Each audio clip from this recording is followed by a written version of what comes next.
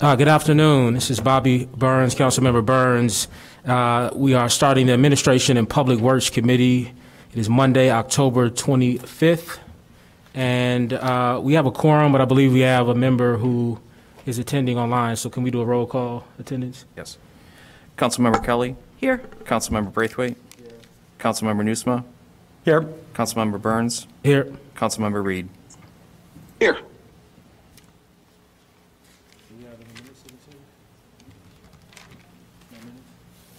I don't believe so, not today.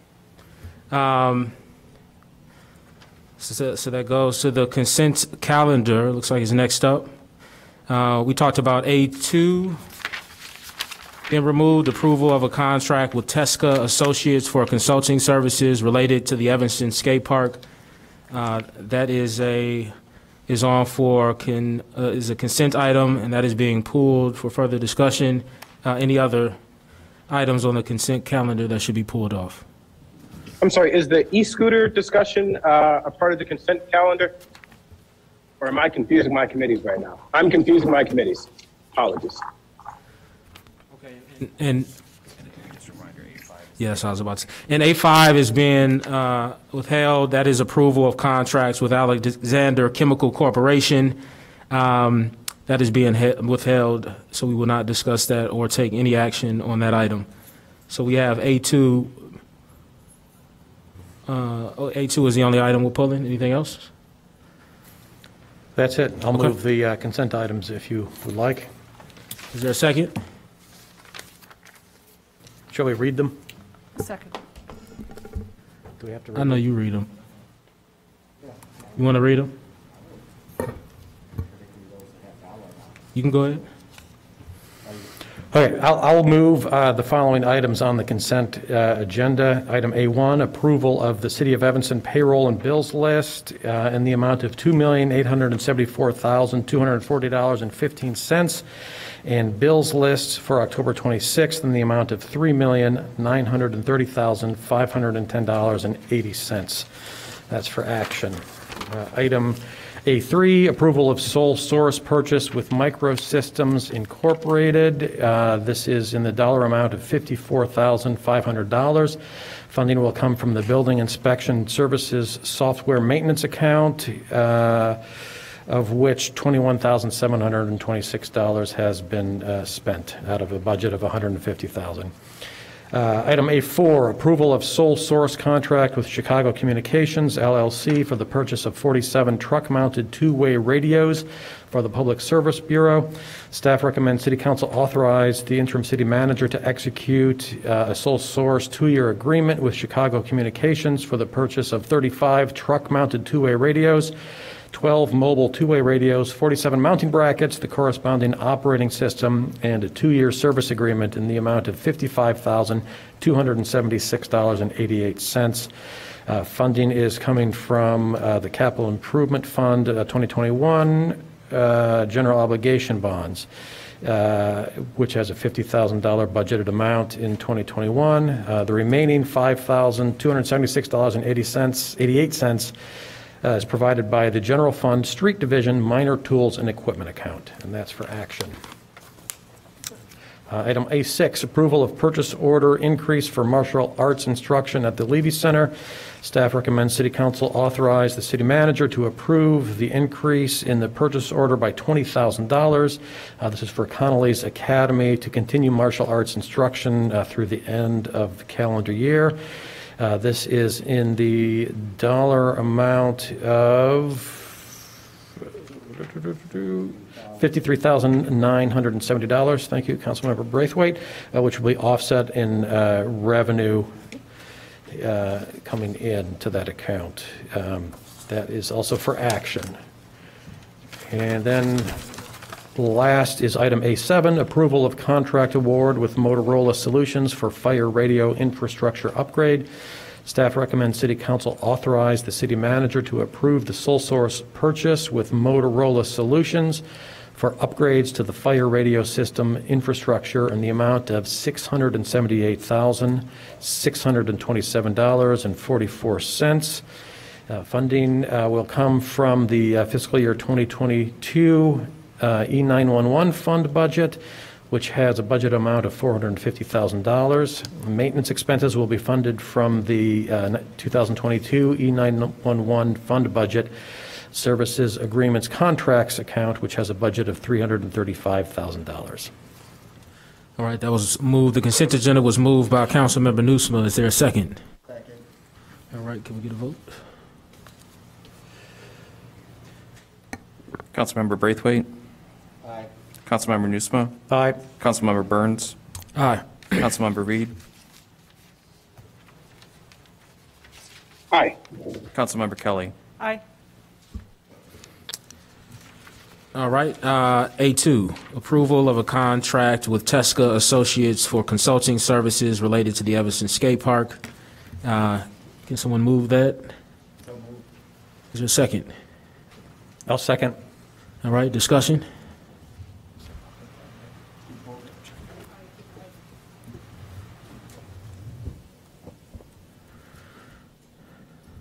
Councilmember Kelly. So I just wanted to open the discussion a little bit more about,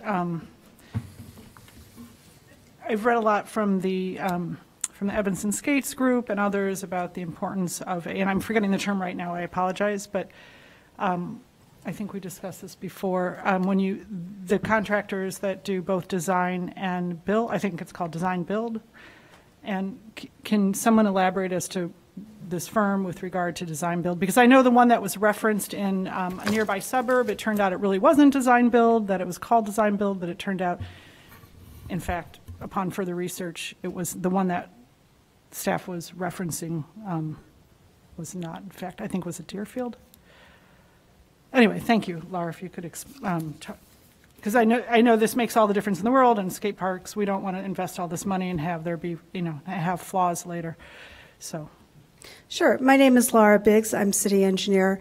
So design build is a different type of procurement method where you hire one team, which usually consists of the engineering or architecture firm and a contractor, and that one team carries you through the whole process from beginning concept all the way to having everything completely constructed. So it is an appropriate method for building some things, but it doesn't work quite as well for others.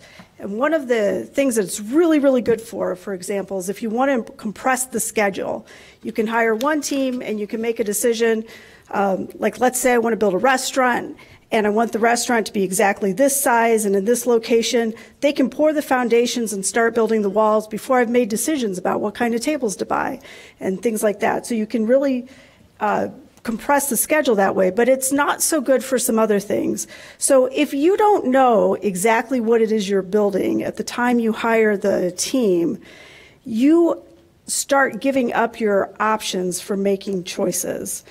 So if I just want a skate park and I'm not too specific about exactly what it looks like or exactly what features there are in there, how it's oriented on the park, what does the landscaping look like when we're done, then it's better. You can hire just a team and they can start doing stuff while you're making these choices. But once you hire them, if you choose something different than what they assumed in their price, then it's a cost increase. So you're constantly giving up your control to make further choices. This is going to be something that goes through a really stringent public engagement process, and we feel like that process would start to be short-circuited if we hired a design build, if we went through a design build procurement process. We feel it's better to really give the community the opportunity to fully vet all of the choices, make all the decisions, and then when we're absolutely sure what we want, then we hire a contractor through a competitive cost process. Councilmember Kelly, you still have the floor. Thank you. And I think Councilmember Burns and maybe even Nusma, right? They've sent the videos. I think they've gone to great lengths to educate us about the skate community, about the importance of a design build contractor. So I'd love to hear from others here who I believe were also, were shared with some of that information. And I don't think, my understanding is that there have been a lot of very, very serious flaws in other skate parks where they've almost been rendered almost useless because of the separate contracting with design and build. So, but I believe other council members up here also have engaged with the skate community. I also feel strongly that we should have a subcommittee of APNW, to, a skate park subcommittee of APNW to really work hand in hand with staff as we go forward to ensure that we get this right. Councilmember Newsome. Thank you, Chair Burns. I've had a conversation with the skater folks that I know, and they are pleased with the direction this is heading. As I understand it, the technical difficulty, the technical challenge is that you don't just want any old concrete contractor doing skate parks. Somebody who's good at sidewalks and curbs may not have the technical capabilities to do the smooth transitions and the graceful curves of a skate park. And so that is, that's the crux of the matter here. As I understand it, there is a skate specialist company involved as a subcontractor in this bid. Presumably they would be one of the bidders on the construction phase as well. So we will cross that bridge when we come to it. The construction project, the construction RFP has to be competitive to ensure we're getting the best price, but we'll make sure throughout this process that in the design phase we are setting the specifications and the technical specs and criteria for the contractor, that the ultimate selection will be limited to those companies who are capable of doing that job. The staff is actually considering 2 different procurement methods for construction at this time to deal with some of the concerns that the 2 of you have brought up. And the first would be to do a request for qualifications and sort of pre-qualify contractors. So we would solicit from people their qualifications to build skate parks, and if they wanted to bid, they would give us their qualifications. We'd say, out of all the people that submitted, 4 of these people are qualified to build skate parks, and then we would just ask for bids from those people. The other way is to go through a request for proposal process to hire the contractor so that you really get an opportunity to evaluate their qualifications and their strength as skate park construction people. So those are 2 ways. There's several others. Those seem the most expedient in terms of being able to move the project forward at this time and get a qualified contractor for this. It is a really specialty construction. And we're well aware that it's not the cheapest price that is going to get this job done satisfactorily. I suspect not, but I feel comfortable that if we are given an opportunity to choose based with heavy weighting on qualifications, we can still get a competitive price. Thank you. Any other questions? Councilmember Kelly?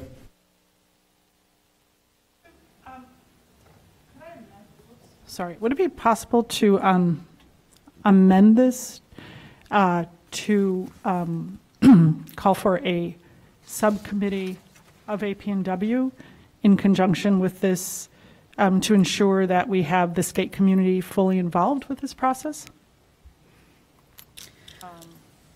I would just like to make one comment related to that. Typically, we have a strategic advisory committee, and it is not uncommon for 2 aldermen to be on a strategic advisory committee associated with a project. And so you could already have people associated with APW be on the committee. It's almost always a given that one of the aldermen is going to be the ward alderman that's associated with the project, and that alderman is sitting on the APW committee. Right, so I think that's important. I think it's also a way to expedite it because you don't have to go through the selection process. So I think that's fine, but I would want to ensure if we have that, I would like to have that subcommittee and whoever would be, if this is a 5th ward, we're looking at 5th ward, right, for this skate park, then I would assume it would be Councilmember Burns. I would expect to be working hand in hand with the skate community. I am concerned. I've read now a lot of material that they've sent me that we're not proceeding in the way that is recommended by skaters. So I am concerned. So in order to go forward on this, I would want to know that there is a committee that's working hand in hand with the expertise and experience for the very community we're serving. So I would also, I don't think we need, I wouldn't be support of a subcommittee of AMPW. I would like to see, and I communicated this to Laura, the strategic committee that you just described. I would like to see that. I do want to report out that there were 2 members of the skate group. I can't recall the exact name of the skate group that were on the RFP committee that selected this firm. Now, again, I don't know how the vote shaped out, but initially, that's really what I wanted to focus on. It's one thing to have an advisory role, but I felt like to actually have a seat at the table and a vote was even more important and powerful at this early stage. So we've accomplished that, again, not knowing how the votes went, but there were 2 members from the skate park who actually had a vote. They had that level of involvement. But I've talked to Laura, and I thought we were on the same page that we would have a strategic, committee that worked on an ongoing basis with our committee as well as staff. So I would still like to see that. Councilmember Kelly. Great. So can we just confirm that? Otherwise, I'm uncomfortable going forward. Again, given the amount of information and material and literature I've received on this, I understand that there was some involvement at the RFP process, but I'd like to know that there is this committee, including members of, whether it's Councilmember Burns, who is maintaining close contact with the skate community to ensure that we don't, build a skate from, just reading about too many examples of expensive skate parks that were built because they weren't done with a design build firm. I just want to ensure that this proceeds appropriately and that it's successful for our skate community. It's very exciting. So I guess, I don't know how, can we get some assurance or can we attach that to this? Do we just have a timeline of when we think we can get the committee seated? I know I heard from the skate park community, they're ready. We might have to identify some other members, but.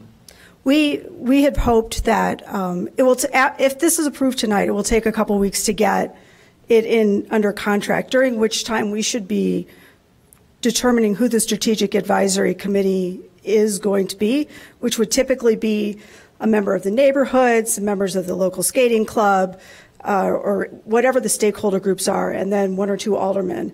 So we would be working on that over the next 2 to 3 weeks, so that when we had the kickoff meeting with the consultant, we would already be ready to start scheduling meetings with the strategic advisory committee. Councilmember Kelly? Yep. So the strategic advisory committee is something that would be happening anyway. We don't need any further action from the dais. That's correct. At this point. It happens on pretty much all major projects that I think we're ready to vote. Are citywide projects. You have the floor. So the strategic committee, which would be formed with 1 or 2 members of APW or city council, it would not be a subcommittee of APW? Correct, yeah. It's a stakeholder group, so that there could be neighbors who have, property or homes or near the proposed skate park site. That doesn't sound like it has a lot council much members, teeth in it. skate park community, so it's a good group, a good stakeholder group from the community. So I personally think we might have too many committees. I personally would support another committee that needs to be, we have to appoint different members, and we already have a fine process to get Okay, I'm folks just involved. concerned that And I this, think the we've kind of already, committee, but you're talking about a committee. I'm just talking about the difference of a committee that has teeth versus one that sounds like it might not. well, we're doing some, Councilman Reed and I, in fact, are doing some work on my earlier referral to look at how we do BCCs, and none of them really have teeth. Most of our committees are advisory, as well as the subcommittees are advisory. The council has the final say. So none of our committees, for the most part, have teeth, so they're all advisory, and we have to give them teeth. We have to do something separate. But in terms of this process, I think we've already shown good faith that we've put 2 of their members on the RFP committee, and we have a timeline. From what I heard before, can you provide that one more time? Before this, the person that we're approving today, the company we're approving today, is officially starts to work on this. We'll have the committee members seated already. It takes approximately 3 weeks after a contract's awarded before we actually get all of the paperwork completed and schedule a kickoff meeting. And so during that time period, we would be forming the Strategic Advisory Committee, so over the next 3 weeks or so that when we have the kickoff meeting with the consultant, we're ready to start scheduling meetings with the advisory committee as well. Yeah, so if things change, we can revisit, but I think we're ready for a vote. So, I'm sorry, but Councilmember Burns, will you form that committee? I think staff will work Gonna to form have the committee. staff So form that we've committee? talked about it before. Laura's in contact with the skate park group. She can reach out to them. I think it's important that the representative elected official be at the helm of forming that strategic committee. I've participated already, and I'll continue to the extent needed. Okay. The council members involved on the committee are involved in making sure that the people on the committee are representative. So the committee is approved by the council members that are on the committee.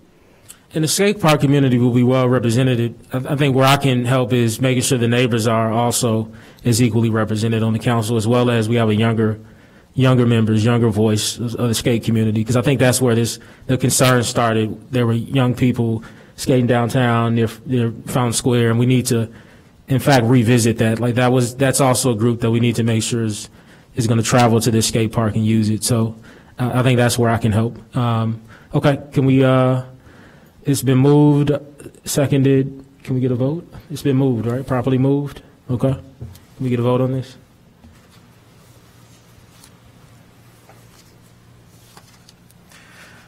Councilmember Nusma?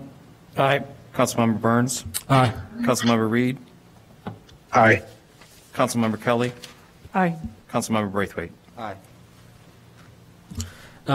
We have some public comments. We weren't sure if there was public comment, but I see there may have been, so I want to quickly allow, I think it was Mike Vasilko, to provide a public comment if he is available.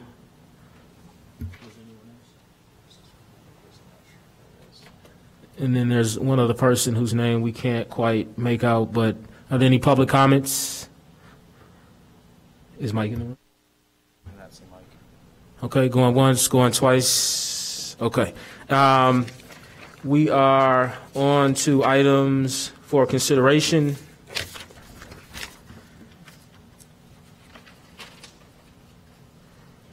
Can someone move A8?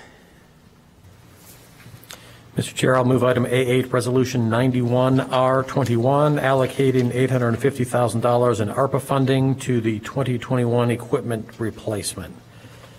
Second. All right, any discussion?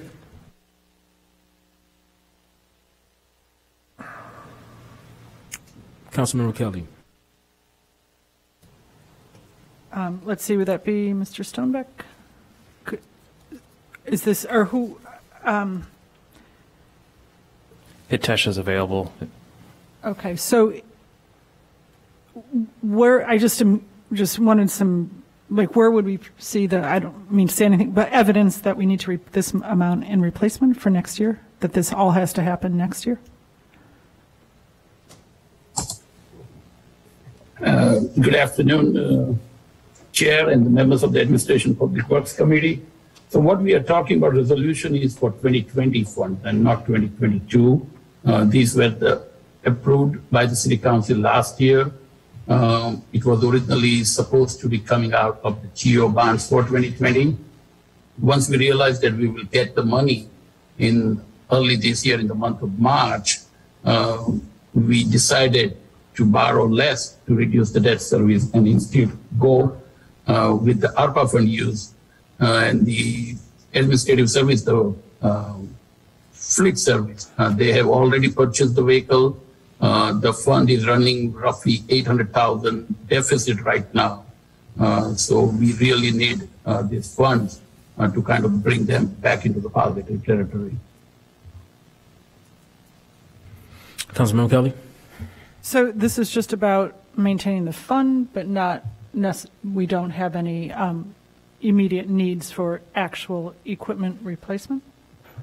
No, the equipments have already been purchased this year, Councilmember Kelly. And if you look at the fund balance last year, the 2020, the equipment replacement ended the fund with a 539,000 roughly fund balance. That's already gone. It's wiped out because we are running a deficit of 800,000 so far this year because they have already purchased the vehicles which were approved by the council last year. So we need the fund at least to bring the 2020 equipment replacement fund to a positive territory. This is not for 2022. This is just for 2021. I understand. We have Sean Cholik, Facilities and Fleet Manager. Good afternoon, Chair and members of the committee. Sean Cholik, Facilities and Fleet Manager. Just to clarify, so as Hitesh said, all of these vehicles have already been ordered, approved and ordered for the 2021 Equipment Replacement Fund. A lot of these vehicles have a long lead time to them. It takes sometimes over a year to get the order in, to get the vehicle specified, to get the order in, and to get the vehicles in production so that they come to us in the following year. So, for example, right now we do have a large number of equipment, vehicles and equipment that need to be replaced in 2022. So we've currently been working on those specifications, bringing those approvals to council, getting those approvals and moving forward with those orders.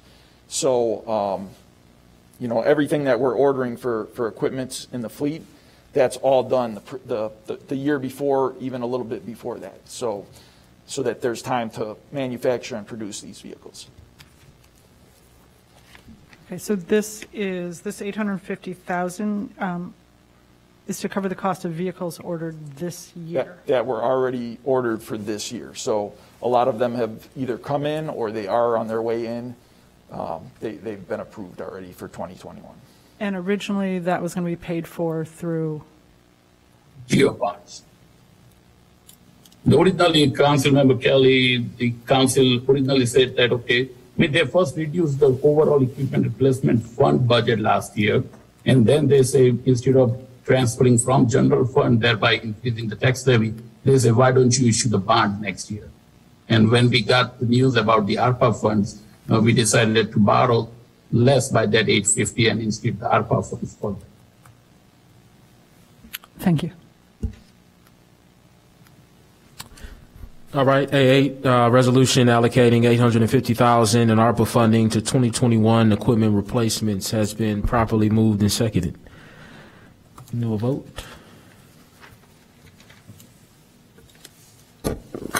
Councilmember Burns, Aye. Councilmember Reed, Aye. Councilmember Kelly, Aye. Councilmember Braithwaite, Aye. Councilmember Newsma. Aye. All right, A9, can someone move A9? Mr. Chair, members of the committee, I'd like to move item A9, resolution. Oh, I'm sorry, scratch that. We don't need to move A9. Sorry, Councilmember Braithwaite. That was held at City That was Council. held at a previous AMPW meeting, I believe September 13th. It was held, or I'm sorry, it was moved along the City Council. So we are A10.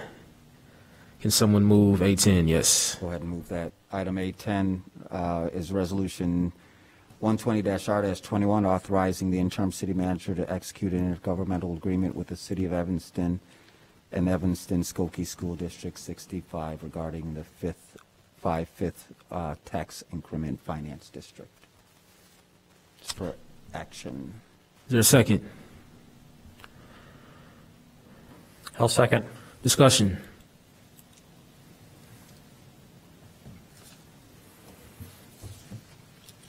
Councilmember Kelly. Yeah, so I do have some concerns about the IGA. I actually was asking to see it throughout the process. I think it is important that this is such an enormous undertaking, this TIF, and I wish this had been shared with us throughout the process. But at any rate, I am concerned with some aspects to it. I mean, we're talking about, the city really doesn't have any education expertise, and so I am concerned that it really doesn't have business within this IGA of telling a district, what it has to do with its facilities, and to the point where I feel like a local government such as a district should not be contracting away public policy. Where this, like bypassing a potential referendum and therefore bypassing the public.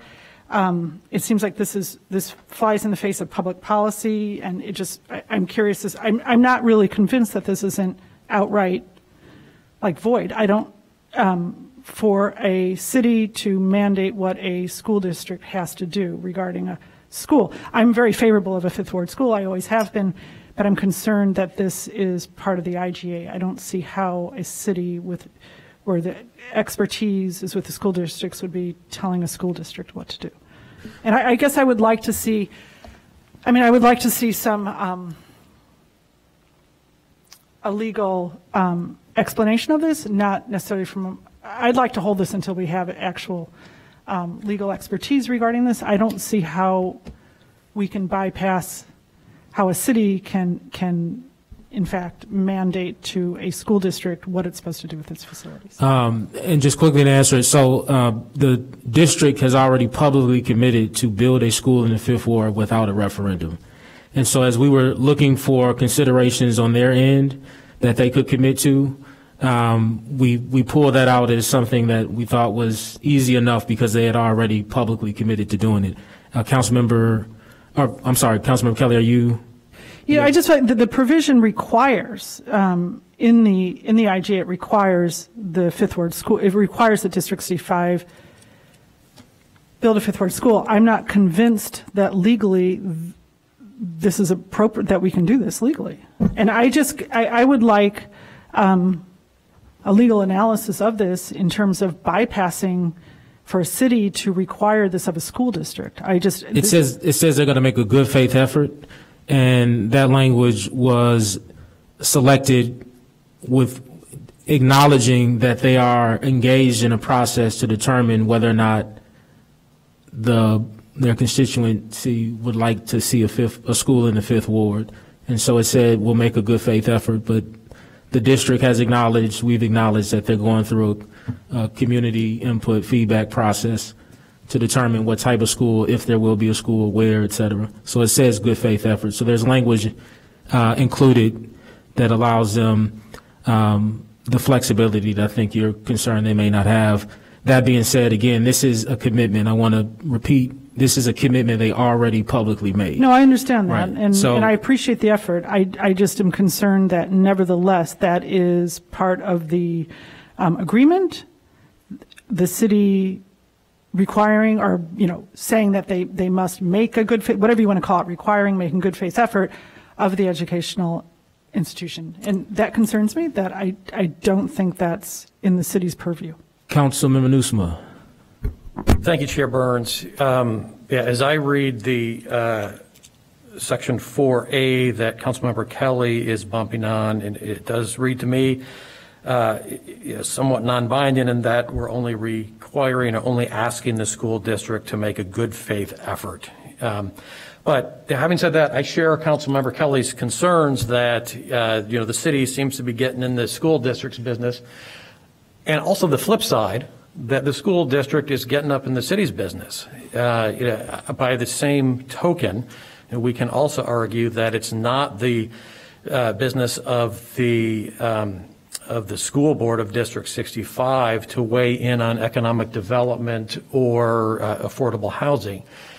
Even though we may ultimately agree on the objective, the city is in charge of economic policy and affordable housing policy. School district is in charge of what the school district is in charge of. So I am honestly a little bit uncomfortable with this IGA for those reasons. However, I agreed to put a pause on the process last time we met on this topic so that the district and the city could work out an agreement and come together on something that is really important for the community. And for something like this, to have the district and the city at odds with each other doesn't do anybody any good, since we are ultimately responsible to the same voters. We all serve the same bosses here. And so that process did play out. The IGA was negotiated between representatives of the city, representatives of the school district, and I thank them for devoting that time and energy into that process, and from both sides of the negotiating table, doing so in good faith and coming up with this agreement, which, although I'm uncomfortable with for the reasons I've stated, ultimately I think this is the right thing to do. It essentially just replicates what's already in our self-imposed resolution, which ideally, in my opinion, is the only place it should be. But in order to maintain an amicable relations between the city and the school district, if we have to have an IGA that kind of serves as suspenders when we already have a belt, I'm comfortable with it. I do have some. I like that. I do have some minor objections in that the language of the IGA does not precisely match the language of the resolution. And in terms of transparency, I don't think that serves us as well as the community should be served. And what I'm thinking of is not the people on this council, not the people on this school board, but 17 and a half years down the line when somebody else is trying to research what happened with this ordinance. You'll look up a resolution, you'll look up the ordinance, you'll look up the council packet, and nowhere in there, it's going to be hard to find the IGA unless you know what you're looking for. So ideally, I would like to see the resolution, which we're going to talk about at council, match the language that's in this IGA. Councilmember Braithwaite. So, I mean, the documents have been published, and hopefully you've had an opportunity to read it. I am a huge fan of using TIF districts, as we have two in the second ward, as an economic development tool. I've shared that publicly and to the people who've written to me. I'm willing to support moving forward only because this document is vague enough that it will serve as an instrument to hopefully educate and provide conversation around the topic as we move forward. So if we don't have it in place, then there's really no conversation. So Councilmember Kell, I guess if there's something specific in the document, I mean, it's a short read. I don't know if there are enough votes to move it to council. I would suggest maybe you highlight the areas that you have concern between now and council, and then we can debate that. But to try to have a legal analysis of whole document that's published, I don't think is very realistic. And but again, if there's something specific between now and council, I'd be willing to hear, and that would be the direction that I would advise. Thank you. Councilmember Kelly. Yeah, so, when I tabled the TIF, I really wanted to, my intention was, as I stated about, 3 weeks ago or a month ago, was to allow time to craft this IGA.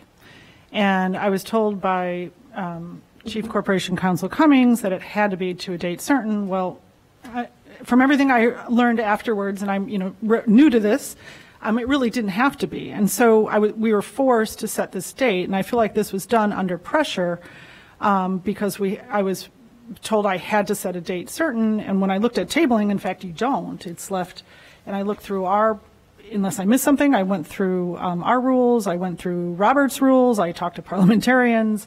So I just want to say I feel like this was forced, it was rushed, and I would like to,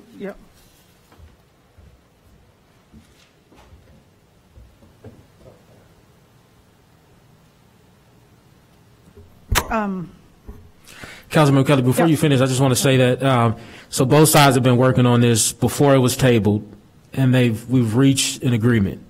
Those are the facts. So no matter how long it took, we've reached an agreement. Okay. So is there anything specific that? I just feel like it was rushed. I would like it to have been able to evolve. I feel like some of it, to Councilmember Newsom's point, also, I think that this could be crafted far better to ensure that neither entity is treading on the other, and that we're not, that in particular as an educator, that the city is not imposing on the district's educational expertise in Is there in making anything requirements. specific in the document that the post, and again, we have time between now and council And to, it's an IGA. We have to impose on one another. That's the nature of intergovernmental agreements. We have to So what is the commit the financial? other to something. Okay, and can you, and I'll find the portion right now, but, and also is the financial piece, has that been, I know you have this piece regarding, the affordable housing, and I don't know if you did iron out, like the AMI, I heard that was still up in the air in terms of what you were considering the affordable housing, who the affordable housing would serve. Did that get ironed out? So it's in the, you want to talk about that piece, and then we're going to move on, because it is in the, it's all there. It's in the IGA that you received in your packet. But Right, if you so can I know speak that's specifically, not council right, comments. that's not identified. It is.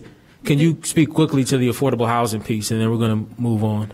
Good afternoon, members of the committee, Chair Burns, Nicholas Cummings, Corporation Counsel. So the TIF Act specifically requires that if there is a residential development project that involves affordable housing, the city can use TIF funds for up to half of the cost to the developer to develop those funds, to develop those units. The state sets the AMI level, and it's 80% or lower. That's actually in state code. And so it's referenced in the IGA instead of spelling it all out, but we reference the TIF Act, which then references, I forget the name of the statute right now, but it references the levels of very low and low income. And after further research, it's basically 80% of AMI or lower. Okay. And, I mean, could we not tie it to our own IHO instead?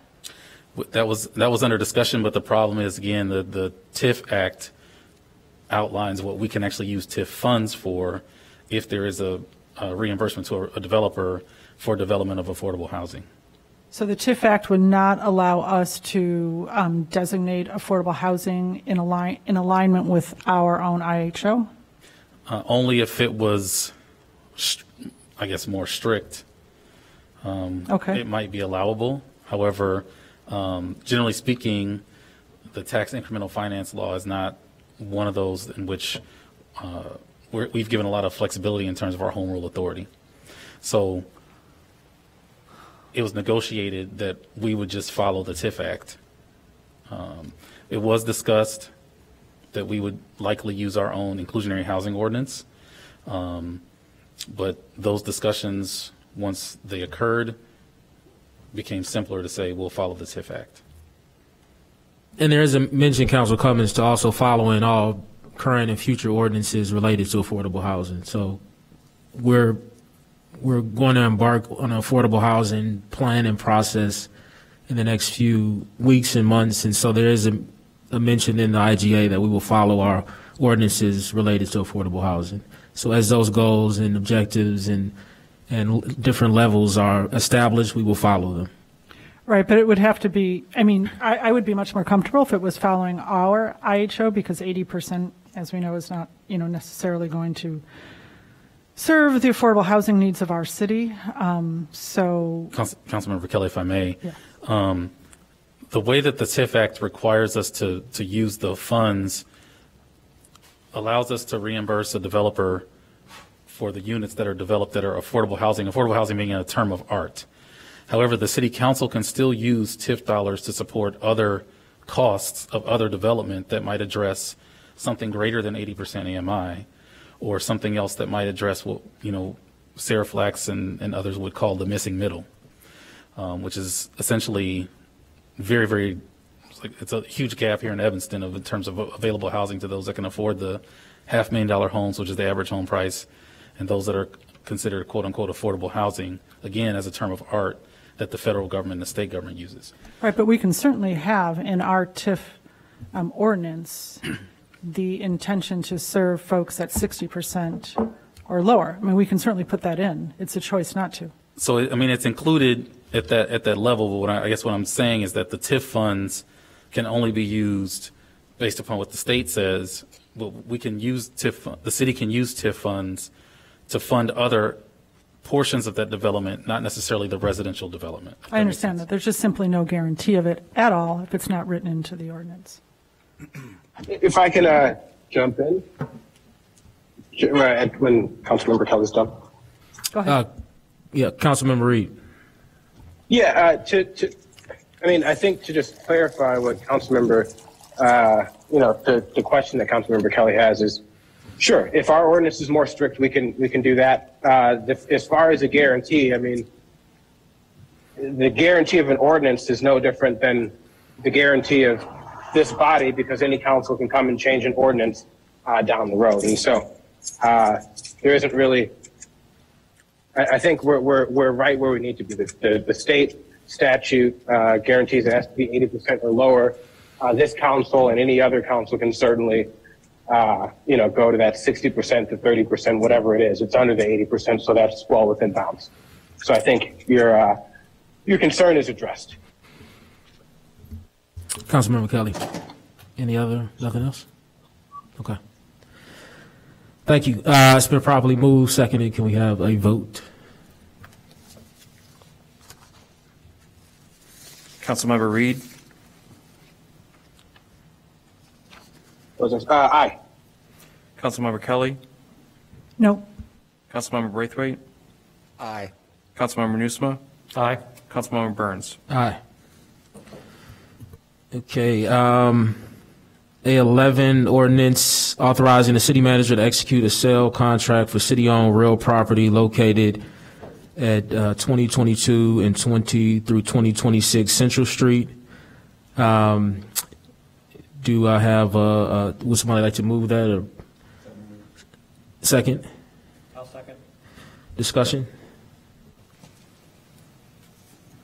All right, seeing none. Want to do a roll call? This for action? Oh, this for introduction. This for the introduction? Yeah, we still need to move it though. All right. Go ahead and call. Councilmember Kelly, Aye. Councilmember Braithwaite, Aye. Councilmember Nusma, Aye. Councilmember Burns, Aye. Councilmember Reed. Aye. All right, A12, also for introduction, sale of surplus property, fleet equipment, vehicles owned by the city of Evanston. Can someone move it, please? Is there a second? I'll second. All right, discussion?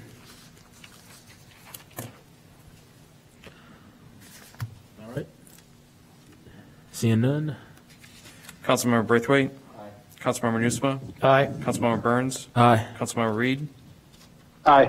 Councilmember Kelly. Aye. All right, A13, ordinance amending the city code, section 7-13-3 to decrease sewer user rates. Second.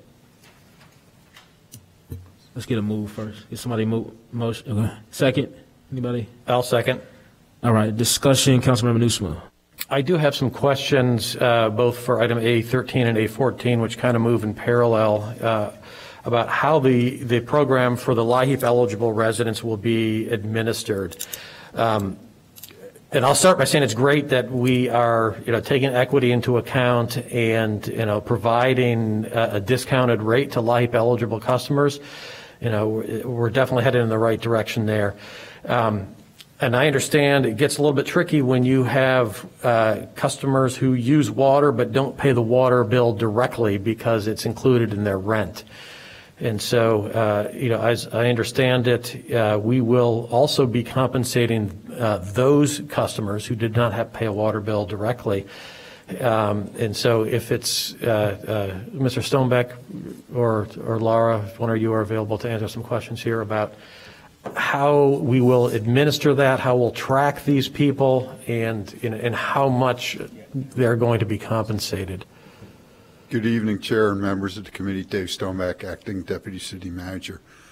To be qualified, the community members will have to provide us with a copy of the letter indicating that they were accepted into LIHEAP. Once they do that, we will obtain their address and phone numbers and contact information.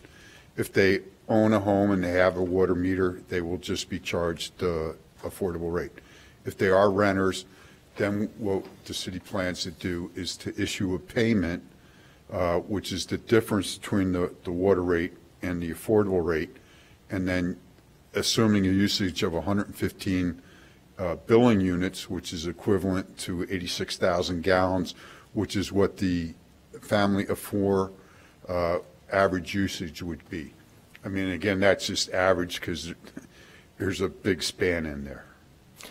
So one question about the engagement. This means that in order to be eligible for this program, people need to be aware of it and apply. It's not an automatic type thing. That is correct. They will have to submit their letter of authorization from CETA indicating that they were accepted into the LEHEAP program. If this ordinance is passed, then staff will start a community campaign, advertisement campaign to make our community members aware of this program and ask them to submit their copy of their letter of authorization from CETA. Is there any way that the city can get a list, or does the city have a list of LIHEAP? It may, pardon me. So if you haven't referred someone for LIHEAP or applied yourself, can you explain to members of the committee and also the public, this might be a good informational, just what is LIHEAP, how it works, and then also where they can go to sign up for LIHEAP? Sure, and so it's low-income housing home energy assistance program. So if you have a past-due bill for either electric or for natural gas, you can qualify for this program. You have to submit through CETA. ComEd is making announcements out currently telling you how to apply. Applications were started to receive for the current year, CETA's current year, as of September 1st. So some people could already be qualified and be authorized for this, but you can continue to do that throughout the year as well. Evanston works on trying to make people aware of it. We have information that approximately 600 Evanston residents are already eligible, so they've already applied in past years, so they're familiar with how to do it. I myself have never applied, so I don't know the specifics for it. So we don't have a list, but CETA has a list. And they are unwilling to share that with us. We made several attempts to try to get the list. We also made a request that Evanston would produce a letter so that they could send a letter out to the Evanston residents that qualify with the specific letters saying that this was available, and they would not assist us in that manner either.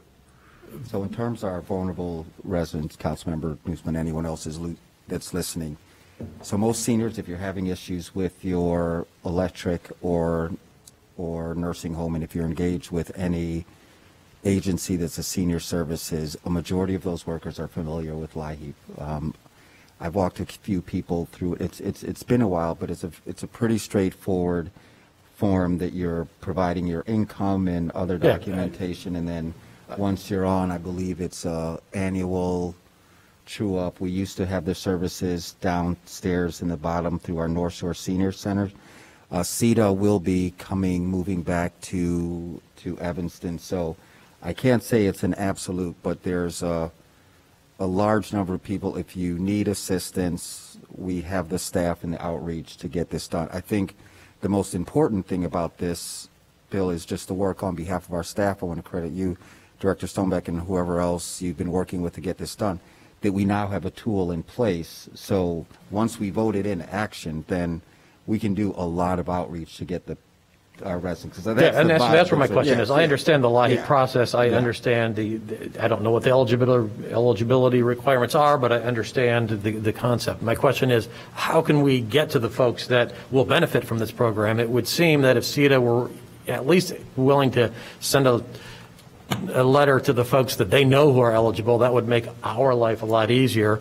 And we tried very hard to have that happen. We have that not being the case, it's on us to do that outreach and make sure that our constituents are aware of it. So it just makes the city's job harder than it ideally should be. It is our outreach, and that will be the challenge, but we hope to go through all the aldermen's word emails.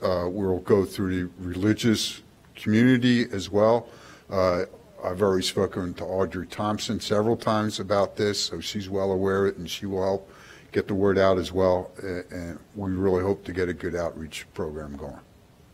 And meanwhile, we can still try and twist an elbow at CETA to see if they can work with us. We can try. I've went up the chain pretty high. Okay. Councilmember Reed.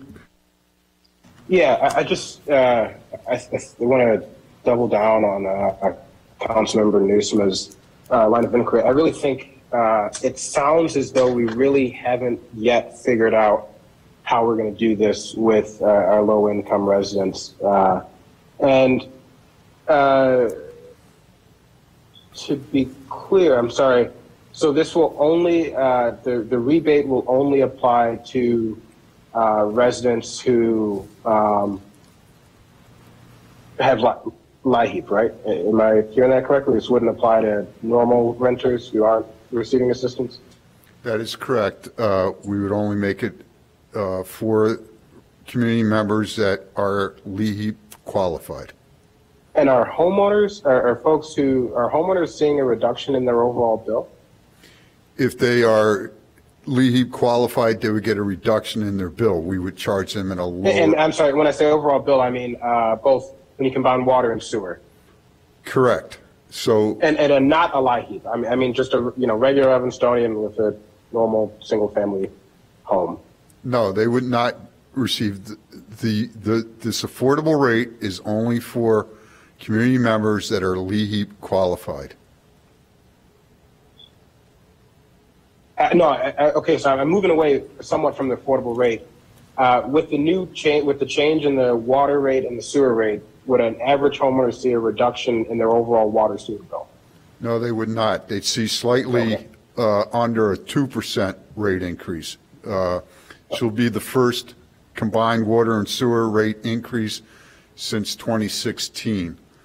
And as provided in the packet, you can see that Evanston is still well below, we're in the lower third of all the comparison communities. And actually that exhibit 2 on page 256 of the APW packet indicates that it's the 2021 rate, and it should be, that is actually the 2022 rate, the proposed rate that we're showing there. It shows Evanston is still in the lower third of our communities. And then my next question is, oh geez, it slipped my mind. I'm not feeling too well. While you're thinking, Councilmember Reed, I do have another question as well. For those folks receiving the cash rebate, we are just kind of rounding off and treating them all as a 4-person family, that average rate, whether they're 1 or 2 or 6 or 7 folks. That is correct, yes. We do not have the staff to get that far into the woods about how many people reside there and that type of information. And if you're a renter, there's generally only one water meter going into the building, and then there's no way of splitting it up between individual units within that building to determine their actual water usage. So again, we're just using the standard average. Understanding that it's not perfect, we could try to make it perfecter, but we'll never know, and it wouldn't be worth the effort. It would cost a lot of money to try to put individual water meters in all these apartments. Oh, okay. I do remember my question now. So speaking of staff, that was my question. So you said that what staff do you see being, I mean, as I'm looking at the budget and across the board, it seems like our staff is fairly taxed. So I'm trying to understand what staffing, capability or availability do you think we have to do this outreach to ensure that folks know about this rebate? Well, again, what department would be, who specifically, what, division or department would be handling this? And then how many folks do you think it's going to take? Well, the outreach would be headed by the Water Division of the Public Works Agency. So Darrell King would be ultimately responsible for that, but we would work with our community engagement division to try to spread the word out, go to ward meetings and have the information out. There's also through community engagement, they do have a newsletter that goes to the religious community, so we would go through there as well. And then again, we would use the resources that we have in Health and Human Services with Audrey Thompson's group to try to spread the word as well. We have already got permission through Lawrence Hemingway that the community members want to bring a copy of their letter into the Levy Center or to the Fleetwood Jourdain Center, that the staff there would make a scanned copy of that letter and then email it to an email that would arrive at the water plant so that our billing clerk could then enter that into our water billing system and keep track of it that way. Any other questions? One more question. LIHEAP eligibility, I assume, is by household rather than by individual. That is correct. Okay. All right, any other questions? All right, it's been properly moved and seconded. Can we get a vote, please? Councilmember Braithwaite? Aye. Councilmember Nusma? Aye. Councilmember Burns? Aye. Councilmember Reed? Aye. Councilmember Kelly? Aye. A14, ordinance amending City Code Section 7-12-17 to increase water charges and establish an affordable rate. This is for introduction. Can someone please move that? A motion? I will make a motion on item A14. Second. All right, discussion? All right, seeing none, vote please. Councilmember Nusma? Aye. Councilmember Burns? Aye. Councilmember Reed? Aye. Councilmember Kelly? Aye. Councilmember Braithwaite? All right, seeing no other business, we are adjourned